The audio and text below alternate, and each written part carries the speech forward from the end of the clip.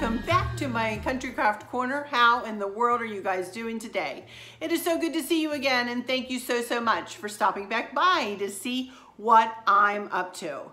And I should call this one's Arlen's Kitchen because this will be my first video and probably several with me showing you what some of the goodies I make for our Christmas. A lot of them have to do with peanut butter, and this one is no exception.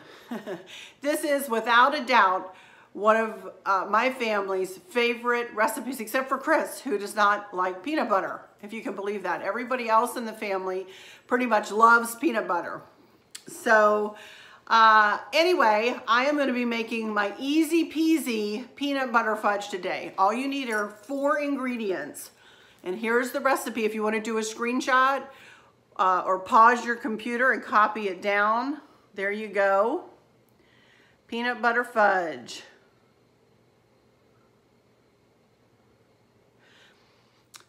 So the 4 ingredients that you need for this recipe are 2 cups of sugar, white granulated sugar, 1/2 a cup of milk. I use whole milk. I've never used anything but whole milk, so I can't recommend anything else but whole milk.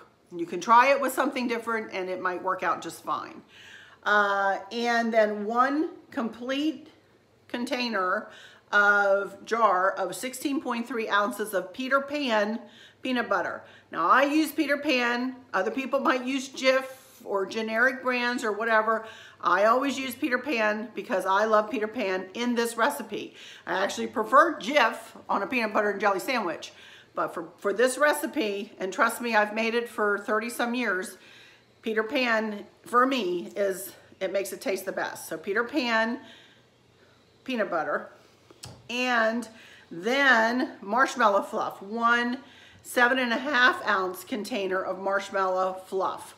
Now for those of you in the UK or in Australia or in other places, I hope that you can find something of this consistency or like this. I'm not sure what you guys have, and I hope I'm not giving you a recipe that you cannot bring to fruition. But this is what we use here in the United States, marshmallow fluff. Okay, so that's it. And that's all it's gonna take. And it only takes 3 minutes to cook it once it comes to a boil. So let's get started. I wanted to give you a hint as to what I do with my pans to make your fudge come out perfect every time. Let's move over here onto the other counter. Okie dokie, here we go. I wanted to let you know that I use a 9 by 9 inch pan. You know, we're gonna cook it on the stove. We're gonna cook the peanut butter fudge on the stove, and then we're gonna quick pour it into this pan. As you can see, I've lined it with a heavy duty aluminum foil, but you can also see that it is a square pan, completely square corners. And that might just be a little hint for you guys. I have another pan I used to make it in that had rounded corners, and I finally went ahead and bought one with square corners just because I like the way the fudge looks better and that all the pieces of fudge look the same instead of looking like they have rounded, you know, corners. Just my anal retentiveness as usual. So, but what I do is take a piece of aluminum foil. I had a friend give me this hint. Actually, it was the same friend that gave me this recipe, but I've tweaked the recipe a little, so it's kind of my own recipe now. It has been for many years. But anyway, I line the pan with aluminum foil, and then I take just a stick of butter. This is just regular, real butter. And I take it and I run it all over the foil.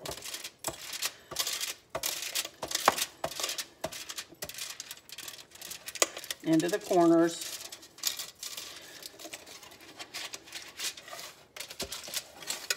Okay. Make sure all the aluminum foil is covered. I don't usually do up the sides too much because it's really, I don't have a problem getting the foil off. So what I'll do at the end is pour the peanut butter fudge in and then lift the whole foil out of the pan and put it on a cutting board and spread it out and then cut it that way. Instead of having to cut it in the pan and dig it out, this gives you the opportunity to lift the entire fudge out and put it on a cutting board and cutting it all. Okay, so just a little tip. I'll be right back. We're gonna get started at the stove. Okie dokie, here we go with my pot. And I'm gonna go ahead and turn it on, about medium high to start out with. And I take my regular whole milk here and put a half a cup of milk.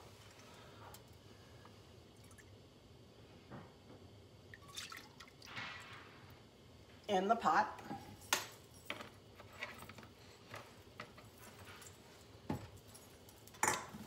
And I just add 2 cups of regular granulated sugar.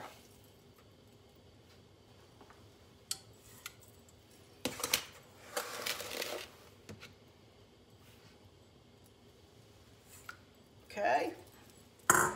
Then all you do, like I said, cook this at about medium to medium high, and bring it to a boil. And once it comes to a boil, we're going to let it boil for 3 minutes. Okay? And I stir pretty constantly. You don't have to. You can walk away a little bit to begin with, but I'm going to turn it down a little bit. So I'll be back once we get to a boil.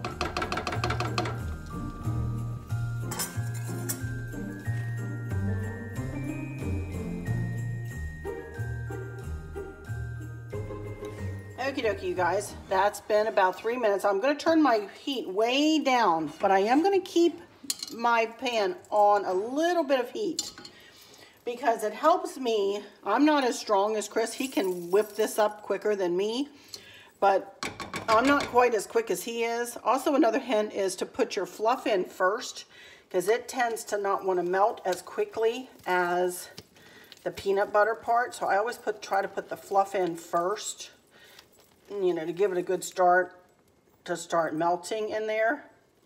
So all you do, though, now that I've said that, is just, and I'm sorry that I don't have my camera on the other side of me here, but sorry, excuse the squeaking. Chris is also moving furniture around downstairs. Sorry about that. But all you do is add the 2 containers, the whole container of fluff, and you can see I already have the peanut butter kind of started to come out of there, out of the jar, because you do kind of need to work a bit quick. It's not that important, but I try to. And I use the whole jar.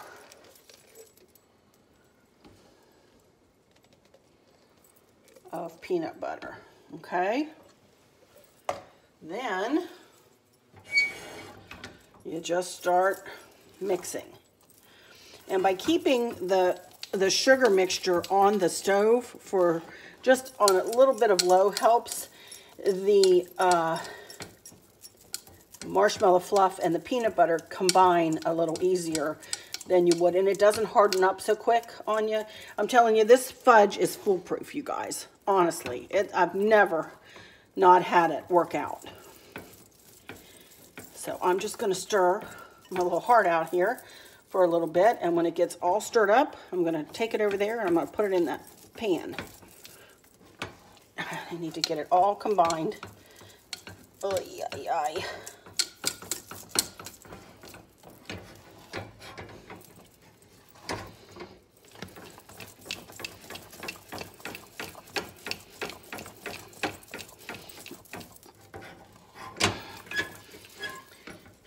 You ladies who struggle with arthritis, you might need to have your husband or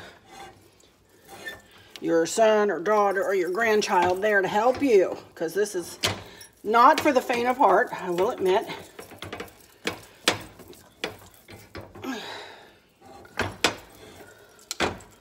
Okay, you guys can see that. It's already starting to harden up. I also try to scrape the sides to get all the marshmallow off the sides and get it combined. All right, let's scooch over here. And it is thick, as you can see already.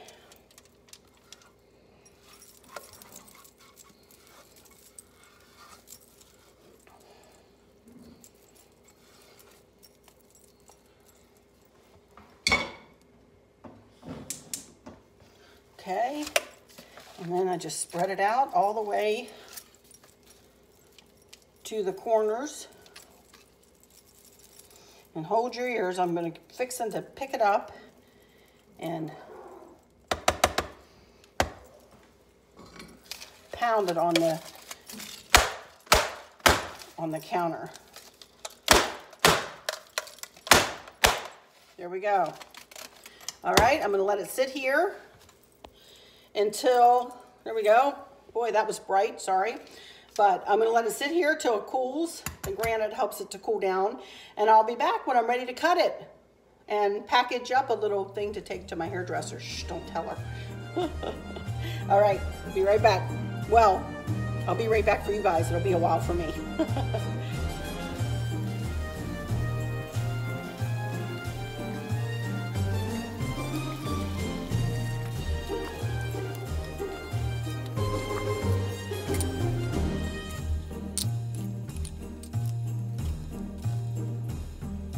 While we're waiting for the fudge to cool, I am just packing my hairdresser up just a little something. I just got her this little towel. It's just a tea towel, you know, so and that's her last name's initial. So I thought that would be just something to go with the fudge, you know. And this is the box that I got those ornaments in the other day. You know what, as a matter of fact, I think I'm going to add one of these to it. You know, why not? Give it as a little gift. Okay. Oh joy. Now, this is cute just like this. But I thought, I don't know, why don't I just do a little bigger bow on it? It doesn't have to be a funky bow, but I thought it would be cute just to, you know, do, this is glued on, so I've got to kind of leave that. But why not do just a pretty Christmassy bow?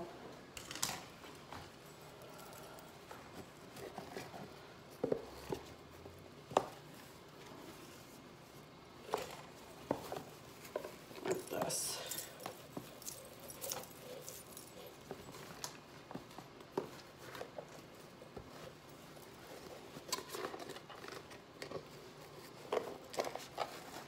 Just to make it a little bit more special, you know.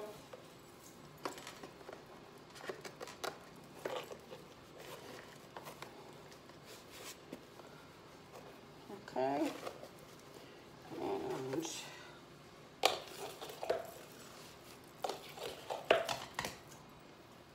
for goodness sakes, nothing can be easy here. Okay. Just pull this up. And go left over right.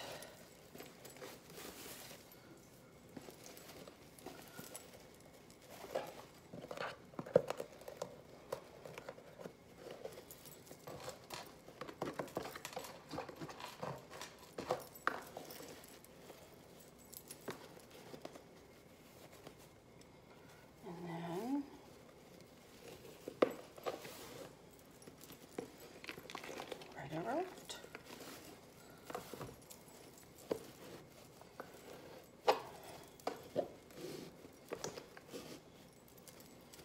Okay, so there we go. Just a little something to make the box look a little prettier.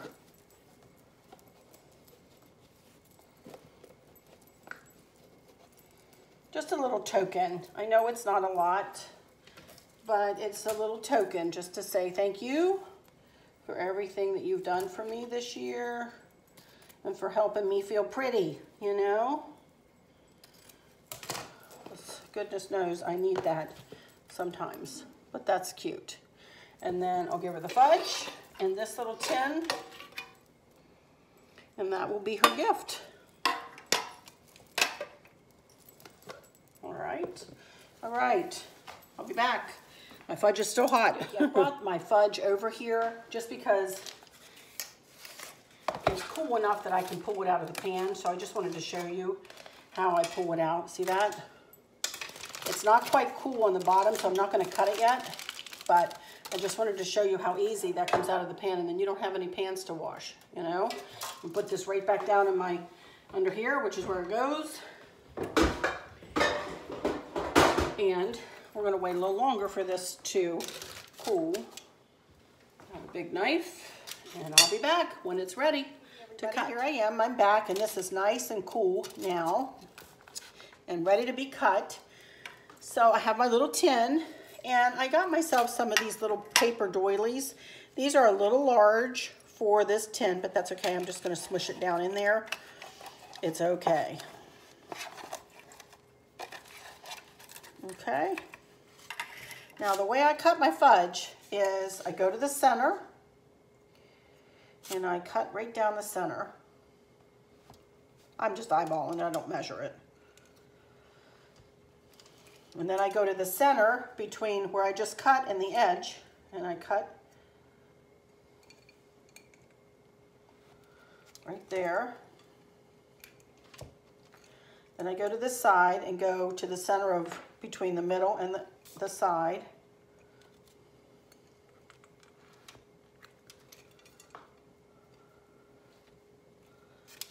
And then I turn it and do the same thing this way. I kind of go to the center.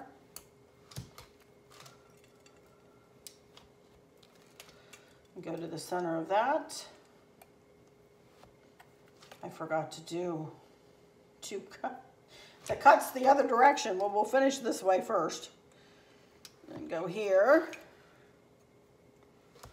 And then go to the middle of each one of these.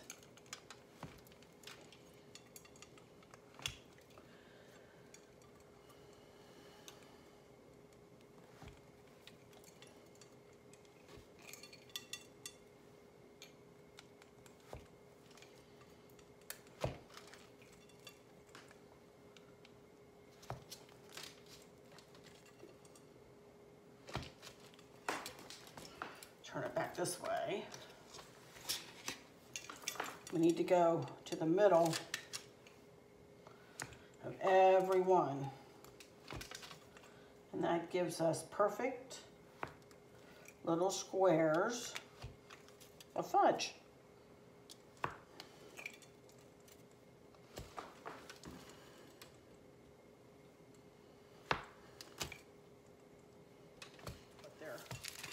Of course, they're not perfect, but they're pretty close to perfect. Now, all I do is start filling up this little tin.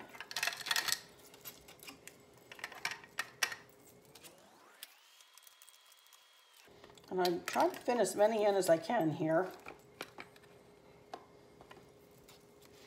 And I put a little piece of paper between each layer.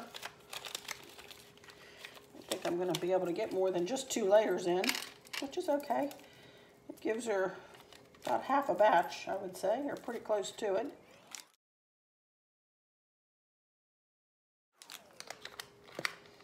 We'll get one more. Yes, we can. Looky there. And then I will save that, and maybe we'll take it to the kids or something this weekend. I don't know. And then I just put one more little doily on and try to center it as best I can.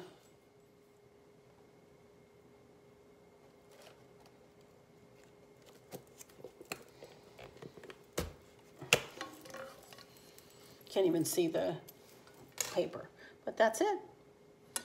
Nice little tin of fudge. And then what I do with this is just put it in a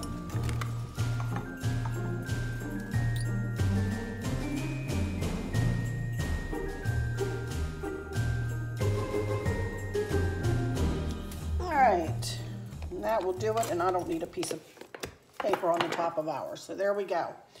All right, so there's my hairdresser's gift for tomorrow. I'm ready to take it to her. I'll be right back with a taste test and some final words.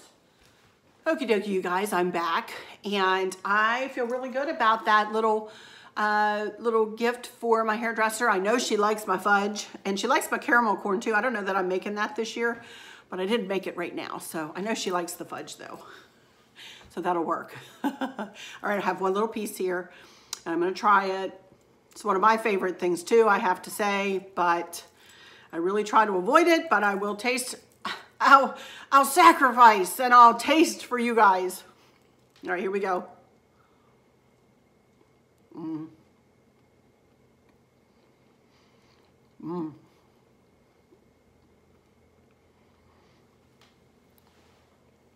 It is rich, but it is so moist, you guys.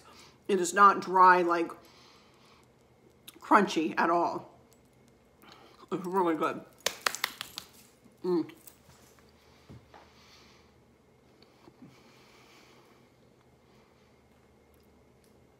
I honest to goodness have never not had that work out. Really and truly, it works out like that every single time. Every single time. You cannot hurt it. Anyway, I hope you guys will give this a try. I know many of you have already and have told me so and that you love it. So I'm so happy that there's a recipe that I make that you guys love. Anyway, you do need a little drink afterward because it's so rich. Hang on. There we go. Woo!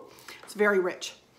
So, all right, so let me go into my final words. I don't even know what's next. I do go get my hair done tomorrow, so I may do a car chit chat. I'm not sure, but we'll see. This will go up probably while I'm on my way to my hairdresser, so she doesn't see it until after I'm already to her. So this might be a little bit, it might have gone up a little later in the morning than normally, so. But anyway, all right, let me go into my final words and say, I hope that all is well with everyone. And for those of you who might be struggling or suffering with a catastrophic illness or chronic pain, I hope that you have someone there with you, taking care of you, helping you get through each day, making the very, very best out of each day. I hope there's nothing weighing on your minds or your hearts, pulling your attention away from where you want it to be or from where it should be. I love y'all to bits, to bits, to bits, hugs all around, and I keep you in my thoughts and my prayers every single day. And with all that said, I will just say, until next time, y'all take good care. Bye-bye. I'm trying to find my recipe so I can hold it up for you one more time. So there we go. Peanut butter fudge. Pause your machine and copy it down. I will try to have it in the description as well. But there you go. Peanut butter fudge. Foolproof. I promise. All right. Catch you next time, y'all. Bye-bye.